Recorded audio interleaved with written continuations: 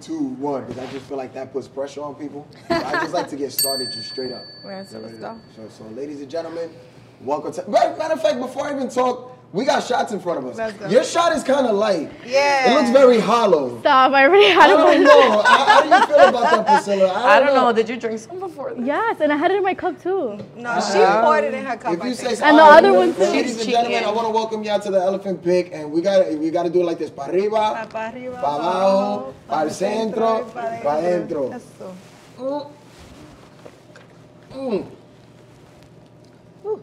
That was rough.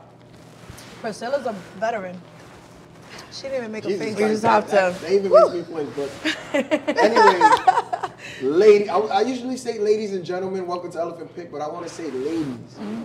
Ladies, welcome to Elephant Pig. I've been trying to do this interview for a long time, guys. Yes. And I had the idea, and it's just funny how life works out. It's like, damn, I met this person, she's dope. I met this person, she's dope. I met this person, she's dope. And if I could just put them all in one place and have them talk, I think it's dope to get the perspective of the women in nightlife. Yeah. And that's why you guys are here. Welcome to Elephant Pig.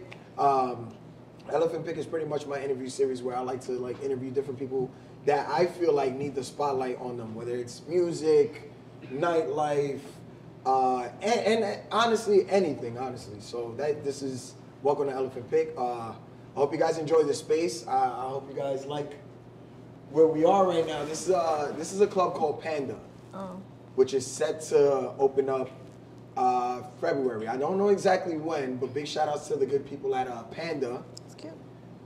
This is in Harlem, and it's a beautiful space. It gives me rustic vibes because of the breaks and stuff like that. So I just wanted to make sure I give them a nice plug. Because let me use their place. So, like I said, welcome to Elephant Pig. My name is Frank Roth, the elephant in the room. Dominican men don't cheat. I don't want to hear no opinions on that. I didn't ask y'all that. I love Dominican men folks. Why y'all all grab your drinks? Y'all didn't need to do all that. We need to sip the tea, cause this is terrible. Anyway, so let's start here since there's only one person on this side to my right. I want to introduce yourself. Okay. Let the people know who you are. Well, at least let me know who you are, even though I know who you are. But yes. So my name is Priscilla Sanchez, and I'm the owner of Crown Society. It's a new entertainment company that I just came up with. Nice. And I've been in the industry for about 4 years now. And just to be specific, the nightlife. Yes, nightlife industry. As a promoter, correct. As a promoter. Okay. You? My turn. I'm Jmee. I'm a partner of the GMN marketing team. And I've been a promoter for about 2.5 years now here in New York. Okay. Yeah. In New York City. Okay. Last but not least? My name is Ramos. I've been a promoter for 3.5 years, working in New Jersey with 2 clubs. Nice. Weekly. Nice. Okay. So what brought you guys to nightlife? What does anybody want to answer first? Feel free to answer whatever y'all want. Like, what made you say, yo, I want to mess with the nightlife. I want to be in nightlife. For me personally, it was JQ. He was the CEO of A-List, a promoting company in Jersey. And he reached out to my sister and I, because I have a twin sister, and he was like, hey, you guys have... Which I've confused a lot of times, yeah. Yes. And he kind of just like reached out and was like, I see potential in you guys can make a lot of money and stuff. We sat down and it's been up since. So a lot of thanks to JQ. Okay, I wouldn't have done it without him. To JQ. Okay, JQ from Jersey. From Jersey, yes. Okay. Anybody else? I don't know. I like partying, and I was just like, how do I make money off of this? Smart. Smart. Like, if people are gravitated to hanging out with me, so how do I capitalize on it? And here I am. Now, you said you promoting in New York. So I used to be in Florida before for many years, and I would always, I would do a couple hostings here and there. I did hookah girl, bottle girl here and there, but it wasn't for very long because it wasn't like my thing. But when I came to New York, I came kind of like, all right, well, I'm just gonna go with a dream, and I'm out. Like, I didn't have a specific route what I was gonna do. Where in Florida? Orlando. Okay, Orlando. Okay, yeah. So up north. Okay, now. That's interesting.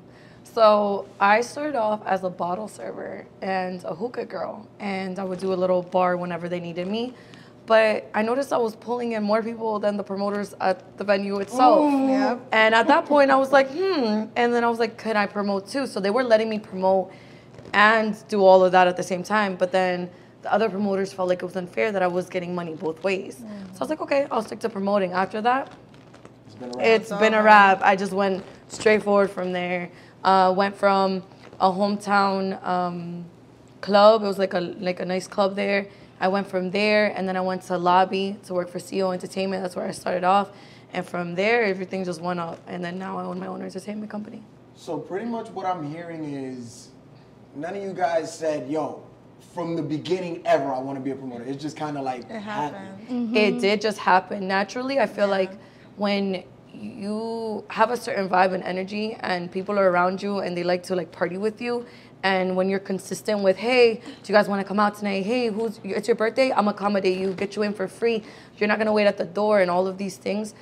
Naturally, people are like, wow, I love feeling that VIP treatment. And then after that, they want to book with you every single time after that. It's literally that. I say that all the time. I'm like, you guys have to be consistent. Hit them up. Happy birthday. Like, it's a random, hello, how are you doing today? Like, that's all it takes for them to be like, oh, let me think of Jmee. Oh, where she's at? Where you at today? And that's it. Sometimes you don't even have to hit nobody up. They You just get natural automatically bookings. Like, they just it. be like, yo, where you at? All right, we outside with you. Like, that's it.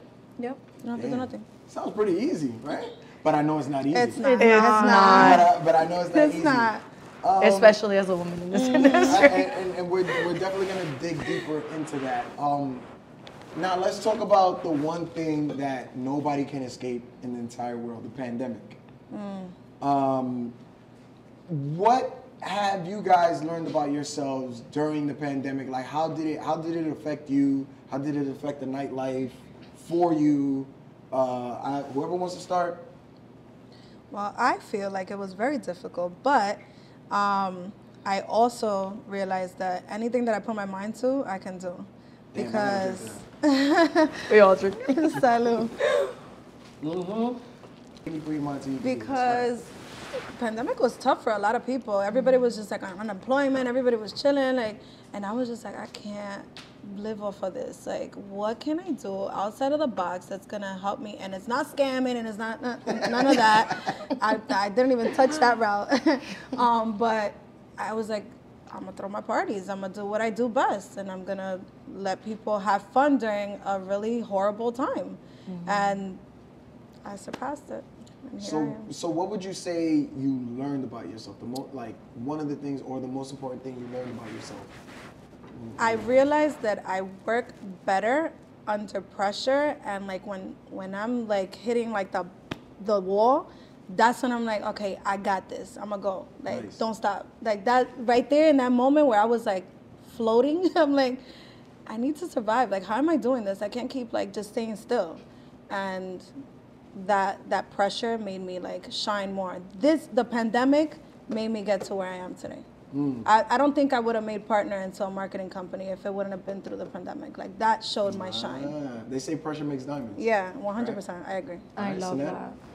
that. During the pandemic, I think that I just like missed like posting my flyers. I think that you just like get used to posting it all the time. And like I would like frequently post like, hey, we'll be back soon or something, just kind of like reminds people like this will like be finished in like a bit. And I think that the hardest part was after the quarantine, like getting nightlife back up, like with all the restrictions that were going on, like capacity and the social distancing and everything. Like people, Yeah. they were scared, and also it was like annoying to be out with all these things going on, you know what I'm saying? So, and I think that for a minute I kind of like reconsidered everything. I was like, damn, because with promoting, like there's no stability, like financially, like when things like the pandemic happen, like you don't have that weekly income coming in, you know what I'm saying? But you kind of have to like be like, nah, like this is gonna be done soon, and you know, the pandemic happens, and after that, like from September to December, nightlife actually picked up and stuff, and we were good. Okay, so what would you say is the most important thing you learned about yourself during the pandemic? Because I feel like for a while everybody was closed in, so we all had to learn things about ourselves. Yeah, I think just to like not give up, honestly. Just Yeah. you kind of have to just let things flow for the minute and then just not give up. Okay. Priscilla? Okay. So every time that my life gets hard, I always say there's a lesson here that God's trying to teach me. And I'm going to become a better woman because of it. So when the pandemic happened and things were slow, I was like, oh no. I was like, this is one of those times. So I started doing my own Tuesday. Imagine a Tuesday party. And my Tuesday party was doing great for a while. And, you know, that really like motivated me to be like, you know what? I don't want to work for nobody else. I want to have my own entertainment company. And that's when I started really thinking, where do I want to be in the next 5 to 10 years? Do I want to own businesses? Do I want to have my own entertainment company? And I started really evaluating myself, and I started doing work within myself. And I said, okay, I'm going to, as soon as this is all over, I'm going to go for everything I want. And I'm actually, like, the pandemic, obviously, everything that happened is so bad. And, you know, obviously people suffered a lot because of it. But for myself, it just really, like, took me to the next level, and it made me push myself even further. So I would say, like, the growth part of it was, like, the biggest thing for me. And that's the reason why I brought you ladies together. I don't think, maybe you guys see the common denominator here, but you guys are fucking hustlers. I love it. Hustle, and I've worked with each one of you guys separately, and I've seen, like, yo, this person is a hustler. I need to show their story. I need to expose what it is that you guys do, because I think women in nightlife are very underrepresented. Yeah. However, I do feel like women are the driving force within nightlife. Do you guys agree? Hello. If there's no girls in the club, guys aren't spending. And us girls end up bringing more girls. I think women, I would dare to say women are worth double, maybe even triple the amount that a guy is worth. 100%. But they don't agree. they don't agree. And that's probably why we ended up doing our own thing, like our own businesses and partnering like with marketing companies because of that. Do you guys feel like there's well, it's obvious that there's a underrepresentation of women in nightlife. However, I want to know why. It's the intimidation of men. Like, if you're not like a very strong woman, you don't know how to be in a room full of sharks. Like, it's just these men are just like, sit down, look pretty, and shut up. Like, it's just, that's the feeling that you get. Yeah. That's the feeling that you get when you're in a room. Like, for me, at least, you know that. I feel the same way. All around guys only. Even my team. Yeah. My team respects me a lot. They hold me really high up because I hold value, you know. But everyone else around is like, oh, she's a female, whatever. She's she's emotional, whatever. Like, we don't care. Just sit pretty, don't do what you do, and shut up. Like, that's literally, and it's intimidating for other females because females are like, well, I can't do what he's doing, you know, like, I don't know how he does it. You ever had a girl come up to you, or a woman come up to you and tell you that, like, yo, I want to get into nightlife, but I don't know. Yeah. Many women. A lot of girls. Many women. All these guys and this, and like, I don't know how to do it. Girl, just be you. Be happy, be bubbly. Customer service, like, that's it. So, what is it? So you guys agree with what she said? Agree 100%. 100% what she's saying. Maybe it's because I'm a DJ, so I don't see it from that perspective. But it's like I see a female promoter, and I'm like, yo, this shit is dope. Yeah. But do you guys feel the pressure to outperform your male counterparts? Not really. I feel like we stay in our own lane, and I do what I do. Exactly. I feel like as women, especially to make it in this industry, you have to like not worry about anybody else but what you're doing. Your goal. I don't care what anybody else is doing. I'm just straight. I know my goal, and that's where I'm going. And I feel like when you start saying, oh, what is that person doing? What is that person doing? That's not going to get you anywhere but hating. And I feel like everyone in this room agrees that we're just, our goal is our goal, and that's it. Tunnel vision.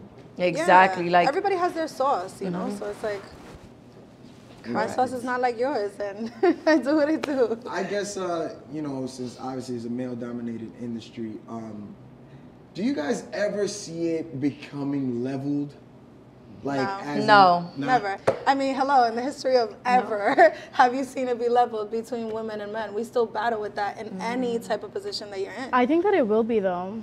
And I think that, like, we're going to start it, like, us. At some point, yes, but we're still not there. I do feel like there's going to be more females in the industry eventually, but just like when you guys agree that there are a lot of females have come up to us, how many have actually fallen through and actually done what we do. And gone nights where we make $50 to $100 and we're like, what is this? And we're okay with it. They'll like hit us up about it, and I'll be like, hey, like you can come join this party, and then they'll go ghost. Or they'll like, try to bring out people and they can't really do it. And I sit there and I tell them, you need to be patient. And I was patient for almost a year and a half before I started making real money. Girl, I used to make $50 to $100 a night. Me too. Like literally a party, and I will bring 3, 4, 5 tables. 2K tables, swear to God. Me too. We were sub promoters, so it was like they were testing us. Listen, the most money I ever made, and I brought like 4 VIPs, and this was at lobby. I think I made like $300. 4 VIPs, and they popped crazy amount of money. And we don't say nothing. We just say nothing. You know what? We eat it up, and we say, you know what? We're gonna keep going because we see how we move, and we see, like. God sees everything that people do against us. And at the end of the day, we're going to get triple that in the future. And that's how I saw it. And I was like, okay, keep going. Because you know what? One day you're going to be making $1,000, $3,000, $4,000 nights. And that's why we're sitting at this table. And we sit pretty after that. We did what we had to do. The elephant in the room, Frank Roth.